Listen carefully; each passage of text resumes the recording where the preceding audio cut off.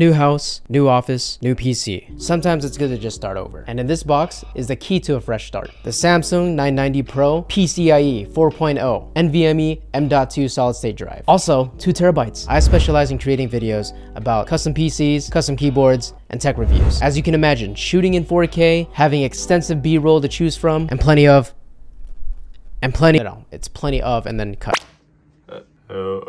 Okay.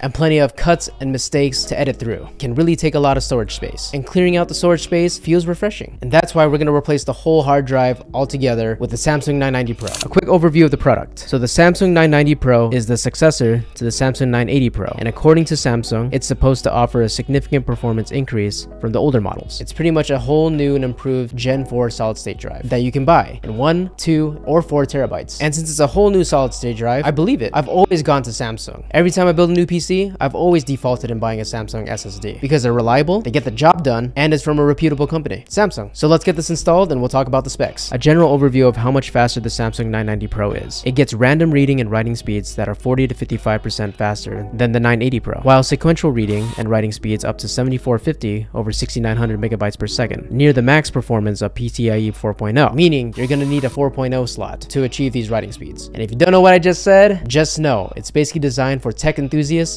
like me, hardcore gamers like me as well, and heavy workload professionals that need to keep up with their work, also me. Keep in mind, solid state drives are actually becoming less expensive, but they're also improving in terms of performance. So in reality, it's actually good for your wallet while maximizing performance. That's a win-win. All right, so it's installed and I've already loaded Windows onto it and installed all the drivers and updates, and it's basically ready to go. Personally, how I test how fast a solid state drive is I check how fast it boots up. So let's run a few tests with a timer, of course.